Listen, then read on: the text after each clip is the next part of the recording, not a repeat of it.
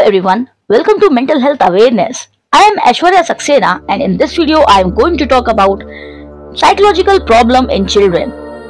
Children can experience a wide range of psychological problems and these issues can vary in severity and duration.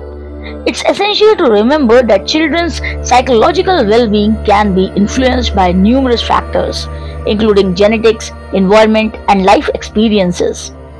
Let's talk about some common psychological problems that affect the children. Number 1. Anxiety disorder. Children may develop various anxiety disorders such as generalized anxiety disorder, separation anxiety disorder, social anxiety disorder, or specific phobias.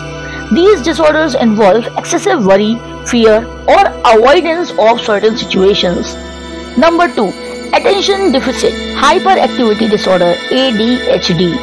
ADHD is characterized by symptoms of inattention, hyperactivity, and impulsivity. It can affect a child's ability to focus, stay organized, and control their impulses. Number 3. Depression. Children can experience depression which may manifest as persistent sadness, irritability, changes in appetite or sleep patterns, loss of interest in previously enjoyed activities, and feelings of hopelessness. Number 4. Autism Spectrum Disorder (ASD). ASD is a neurodevelopmental disorder characterized by social and communication difficulties, as well as repetitive behaviors and restricted interest. Number 5. Behavioral disorders.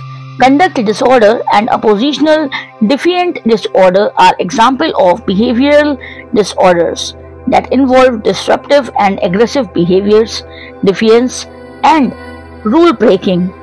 There is a part 2 lined up for this particular topic of psychological problems in children. So do not forget to subscribe the channel because the part 2 will be coming soon on the same channel in the same playlist. It's important to note that many of these issues can overlap or co-occur, and early intervention is crucial in addressing these problems. If you suspect that a child is experiencing psychological difficulties, seeking the help of a mental health professional or therapist is advisable. Treatment opinions may include therapy, medication, or a combination of both, depending on the specific diagnosis and individual needs. Thanks for watching. Stay tuned. See you in the next video.